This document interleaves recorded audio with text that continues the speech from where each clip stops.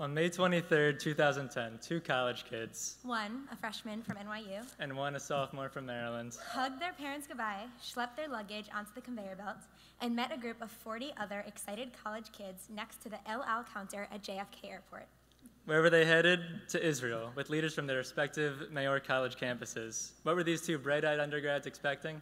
A relaxing, free trip to Israel. Some quality time with his best buddies. What did these students actually experience? Depth, insight, wisdom. She sat in discussion groups and asked deep questions. He looked at a Gemara for the first time in his life. Both went seeking a good time. Both found something much deeper. The MEOR Israel trip changed my life. For the first time, I learned that there was a way to live completely Jewishly. I sat in classes and asked questions about topics that challenged my way of looking at the world. It's nearly impossible to articulate just how life-changing the MEOR Israel trip is for its participants. I learned to love Judaism. I learned that Torah is a living, breathing guidebook that could fulfill me in a way that nothing else ever had. For the first time in my life, I thought deeply about gratitude, desire, pleasure, goodness, purpose, and truth.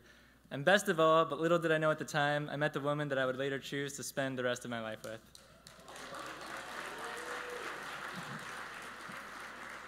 MEOR Israel revealed to us some of the secrets of living a warm and fulfilling life. Commitment to Torah, mitzvot, chesed, and building a Jewish home. Who could have known that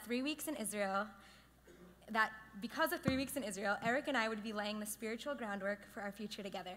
Because I'm happy to inform you, last Sunday, exactly 1 week ago, as a result of our initial trip with MEOR 5 years ago, and our growth since then, we've gotten engaged and decided to build our Jewish home together.